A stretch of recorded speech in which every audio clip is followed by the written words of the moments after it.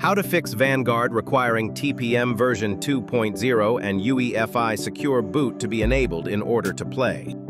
This tutorial is for an Asus motherboard.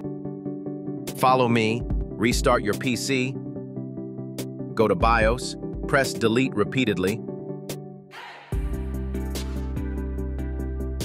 click on Advanced. Select PCHFW configuration. Enable firmware TPM and click OK.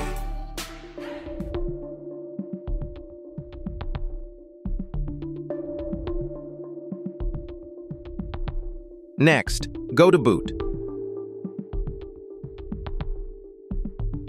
Select CSM Compatibility Support Module. Disable Launch CSM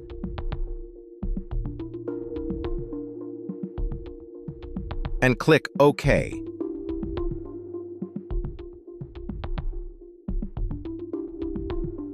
Go back and select Secure Boot.